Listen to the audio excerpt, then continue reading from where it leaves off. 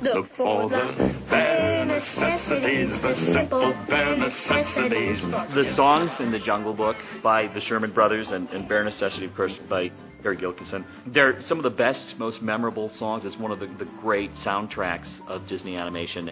And the beauty of it is that the songs work their way in and out of the story so seamlessly. They don't really start like, Broadway songs tend to, and they don't really finish the way you expect a big, applause button kind of song to finish. Yeah.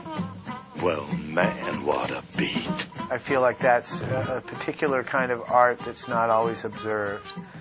There's a tendency to make songs first and then throw some lyrics that address the story, but not so much a thought to what kind of a song is this and what is the psychology of the song. Bob and I both felt very strongly the story is the most important thing in any project. Not the song as a song, but the song as development. And because we thought that way, we thought really in the way Walt felt about things, too. Walt had a great deal of respect for the Sherman Brothers. He did bring them in to story meetings on occasion because he wanted them to really get into the picture. He said, I hate singing heads, two people singing at each other. He hated that. What he wanted to have is something happening at all times. The idea was not to stop the story, but to progress the story. Look for the spots in the action where they come naturally. 1, 2, 3, 4, keep it up. 2, 3, 4.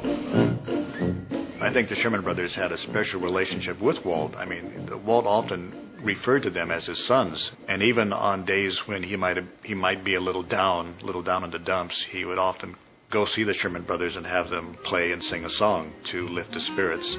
And the songs were written by Terry Gilkison, and they were much darker, more sinister, more heavy than Disney really wanted to see.